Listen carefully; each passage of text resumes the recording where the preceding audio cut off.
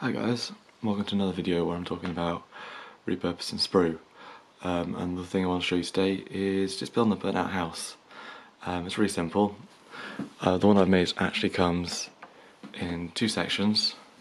So I've sort of got like the back with some sides, you know, so it'll go alongside there, and then the front like that. See, it's really rough, really basic. I'm probably going to use this mostly for Lord of the Rings, but the idea is it's just something I can scatter around.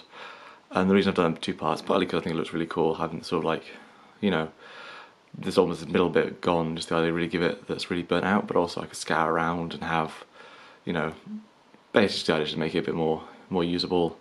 As you can see here, basically what I've done is I've cut some beams sort of vertical to shape, glued them to a bit of card, and then when that's dried I've glued just another bit of sprue there just to give it a bit more strength, and then sort of to do the sides again I've just sort of glued them to a bit of sprue, stuck that on, which is really handy because it stands free.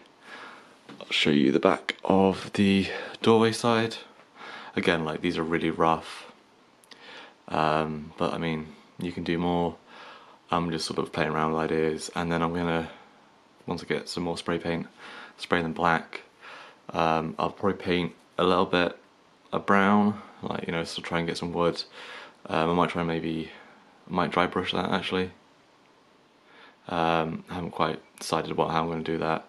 And then definitely wash with Agrax Earthshade, because that's sort of, especially on the black, that looks really good. And then once that's done, I'll probably dry brush like Ricardo Flesh on or something. Anyway, thanks for watching this video. Actually, before I go, I also have this watchtower, much better than my last one. And it's all just sprue, it's not used to make a card, it's not as rough, it's got like a proper,